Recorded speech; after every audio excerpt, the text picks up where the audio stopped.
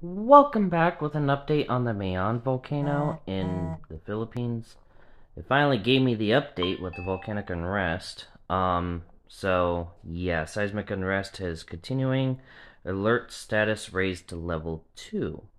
The FIVOLX Volcano Observatory issued their recent bulletin to raise the alert level of for the volcano to level 2 as an elevated seismic unrest, as elevated seismic unrest at the volcano has been registered. The "and" part's not really necessary, but whatever.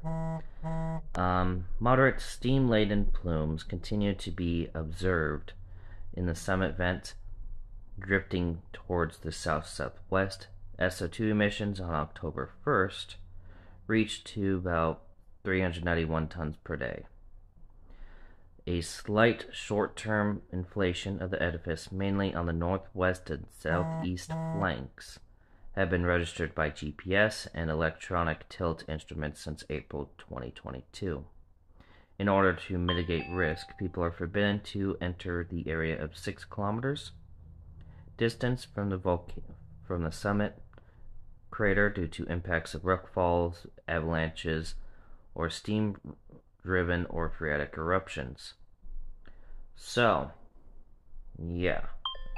basically, if you live within 6 kilometers of the volcano, evacuate, is basically what they're saying. So, yeah, with that does seem to be it for right now.